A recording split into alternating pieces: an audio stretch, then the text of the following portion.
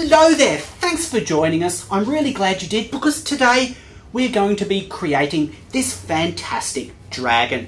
And I'm going to be sculpting a dragon due to a request I got from Alex Morgan, who's 13 years old and loves sculpture. But before I get started, if you're not there now, then I urge you to come over to montmart.net, where we have our Montmart TV, and it's just cram-packed full of awesome lessons. We also have our Facebook attached to that and our Creative Connection. And if you join our Creative Connection, then we'll send you a fantastic project each week, as well as lots of other goodies. So, let's build a dragon.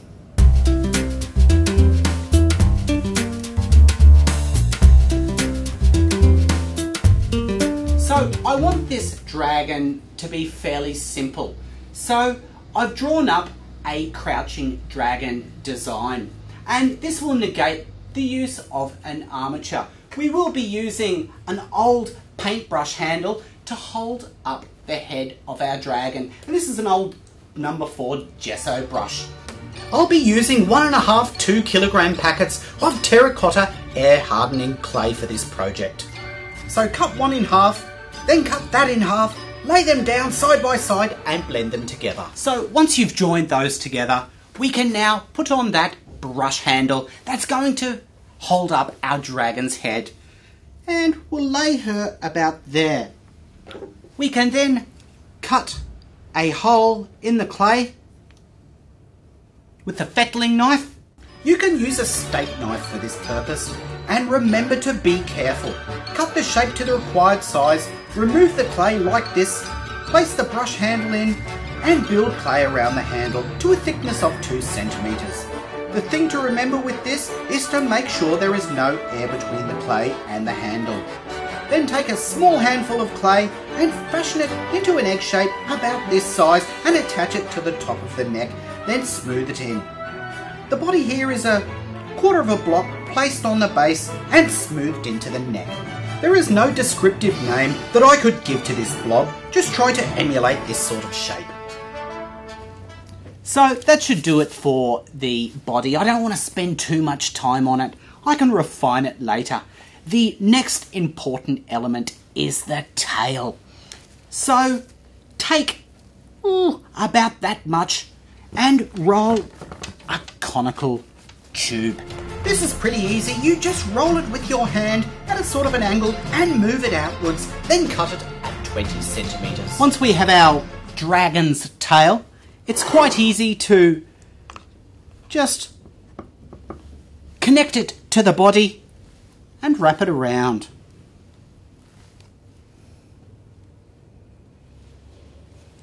We can then smooth it onto the body. Create this blend so the tail makes a smooth transition from the body. So now for the back leg. Now I say back leg because there's only one of them.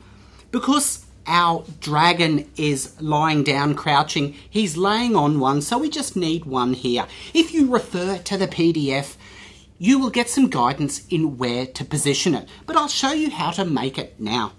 Take one piece of clay, about this size, and make another conical tube.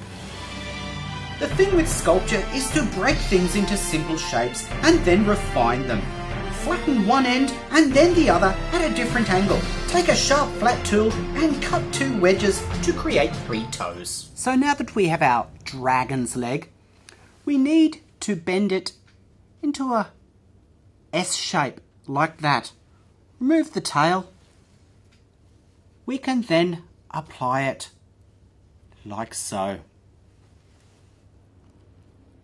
Once we have that on, we can apply the front legs. And again with the rolling, make sure these are about the same size as the previous legs. Now, air dry clay is made up with elements that really speed up its drying. And while this is generally favoured, it's a good habit to get into controlling this drying constantly. Basically, we just twist them up, and that's an arm there. So I'll just do it in camera here so you can see. I'm just going to lay that up We can make them longer or shorter. We can cut them back. I just want to... That's one. You'll notice I've put the arm right up to the shoulder. This will suggest some scapulas or shoulder blades. I then neatly cross them. So everything has been brought up to the same smooth level, basically with the flat part of the tools and water. So now let's start detailing, and let's start on our friend's head. Here's another tip. Before I detail, I soften the clay with a wet brush.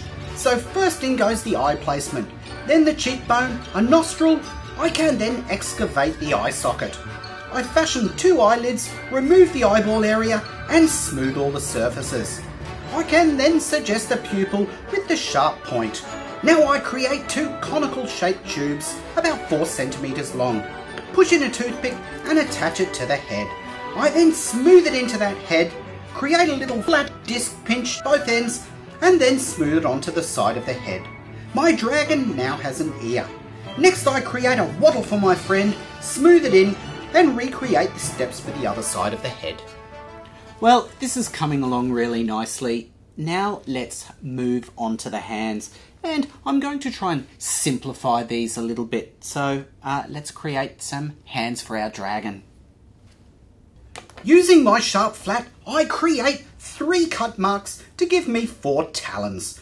I do this on both hands and spread them and remove clay from either side to suggest an acute tip.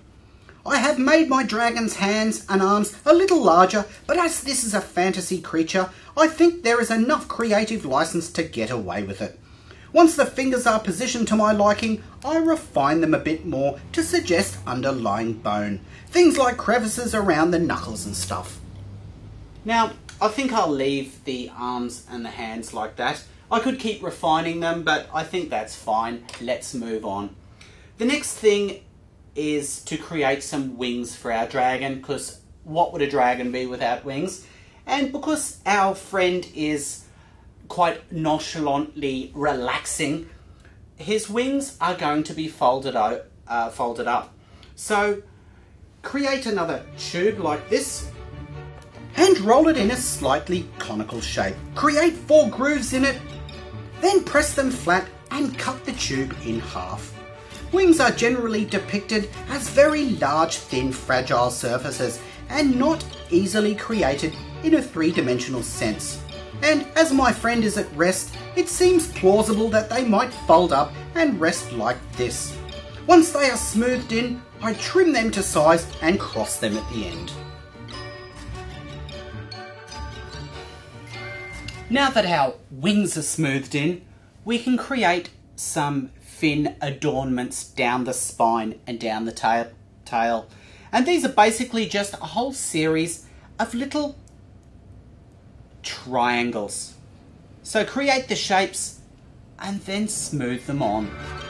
To ensure of a good bond, I create a series of crisscross marks down the spine and then run my brush down the area and apply my fins. I then smooth them in at the base. The fins get smaller as they move down to the tail, but to give you an idea, I've got 18 fins on my dragon.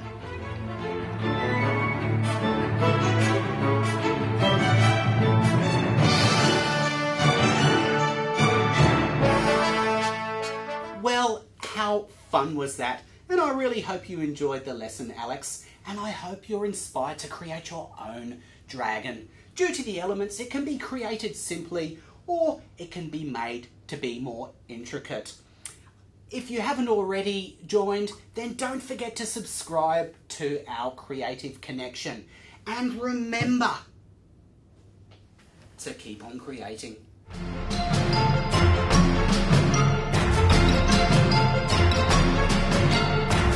See you next time.